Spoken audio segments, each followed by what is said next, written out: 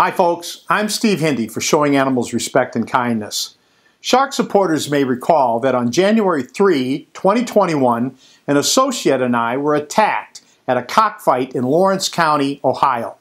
There's video documentation of what happened. That's my violation, motherfucker. Drive! Get out of there! Drive!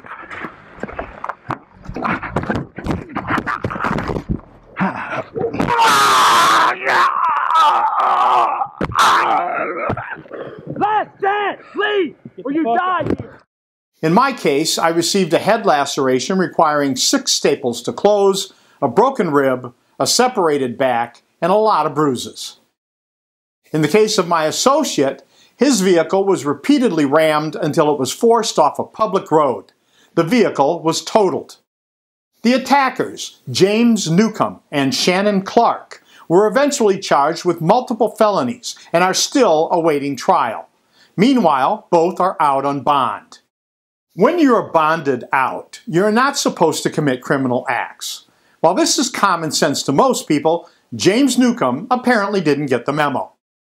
On July 18, 2021, Newcomb and his wife hosted another illegal cockfight. There have been other cockfights as well since Newcomb was charged, but Shark was at the July 18 event. This video is focused on one deputy in the Lawrence County Sheriff's Office. When Shark informed the Sheriff's Office of the cockfight, Deputy Michael DeLauder was dispatched to the Newcomb property. We know this because we heard the call, and a Shark team saw him headed for the Newcombs. So far, so good. The problem is what happened when Deputy DeLauder got to the cockfight. Here's the official version from the Sheriff's Office. One of your officers went to the location and they said that there wasn't anything going on, or was there something going on? Can you clarify that for me, please? There was negative contact. Nobody was home or something. But that's not what happened. We know that DeLauder never left his vehicle. He didn't have to, because DeLauder was met by both James and Becky Newcomb at his police vehicle. The three spoke briefly, and then DeLauder left. The illegal cockfight was allowed to continue. Deputy DeLauder's claim of no contact is false, and he allowed a criminal operation to continue. A few things need to happen now. A brief investigation will expose that there was indeed a cockfight. James Newcomb should have his bond immediately revoked and he should be jailed while he awaits trial. Becky Newcomb should be appropriately charged. And then there's the matter of Deputy Michael DeLauder. We've said from the beginning of our cockfight investigations that the police are the issue. Cockfighting is illegal across the United States. Anywhere the police are doing their job, there are few, if any, cockfights. Anywhere there are regular cockfights, especially like at the Newcomb property, that have gone on for years, the police know. And they're either just turning a blind eye, or they're part of the criminal operation.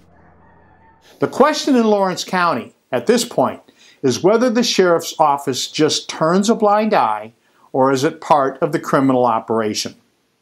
You can help us find the answer to that question by contacting the Lawrence County Prosecutor's Office and requesting an immediate, comprehensive investigation. Contact information for the prosecutor is in the description section of this video. It would be best if the prosecutor would bump this up to the state or federal level to get to the bottom of things. I'm fairly confident that if someone of authority confronts Deputy DeLauder about what really happened at the Newcomb's property, he'll fess up. If the authorities question the Newcombs, they will either fess up or they will increase their legal woes. It's time to clean house in Lawrence County, Ohio. Thank you for caring about the animals and for any assistance you can give in helping us to find justice. I'm Steve Hindy for Showing Animals Respect and Kindness. Thank you for watching. Please subscribe to our channel to see more of our investigations and learn what you can do to help Shark help animals. If you'd like to support Shark directly and gain access to exclusive content, please consider sponsoring us on Patreon.